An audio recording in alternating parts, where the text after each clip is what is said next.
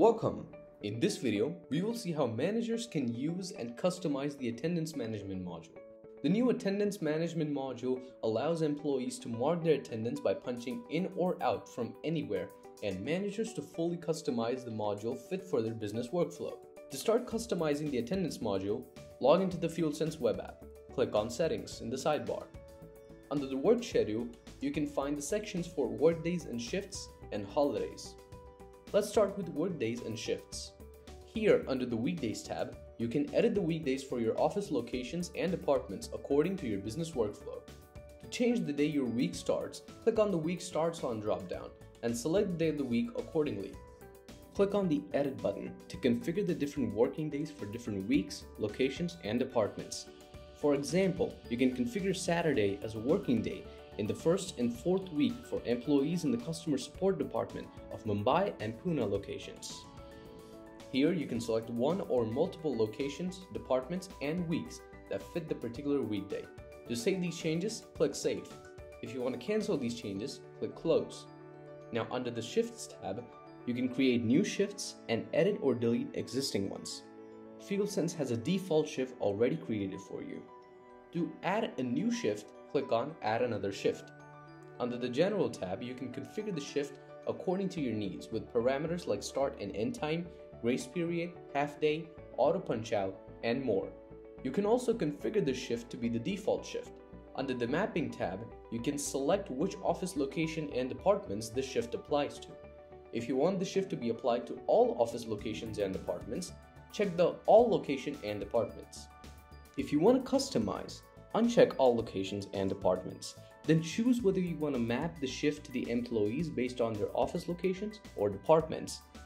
If you choose to map based on the office locations, then you'll be shown all the office locations and the corresponding departments that are mapped to each of those locations. You can then individually select the departments within each location that the shift applies to. Similarly, you can choose to map the shift based on departments. Then you have to select departments, and all the departments along with the map locations will be shown to you. You can select the locations that the shift applies to. To save the shift, click Submit. If you want to cancel, click on Previous or Close. To edit an existing shift, click on the Edit button. Update the configuration of the shift as per your requirement. To save these changes, click Save. To cancel the changes, click Cancel. Now, let's move on to the Holidays section. Here you can view a list of all the holidays within the current year. If you want to look at the next or the previous year, click on the Year drop-down and select the year you want to view and click on the Search button. To edit the office locations to which the holiday should apply, click on the three dots. Under the Locations drop-down, select the office locations respectively. To save the changes, click Save. To cancel the changes, click Reset. To add a custom holiday, click on the Add Custom Holiday button. Provide the details like the name, date, and the office locations of the new holiday. To save this holiday, click Add. To cancel this action, click Close.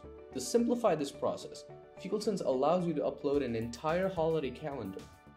To create this holiday calendar, click on the Upload button, and then click on Download a Holidays template to download a fresh template.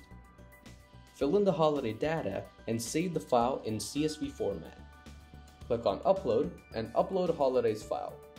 In the dialog, click on Select File and upload the respective calendar file. You can upload single or multiple files. Once you've selected all your files, click Start. If there's an error, FuelSense will provide you with the error log file. Make sure that the file is in the correct format. If you want to download the existing calendar holidays file, click on Upload and download existing holidays file. For exploring the leave management module, check out the video linked in the description. Thanks for watching.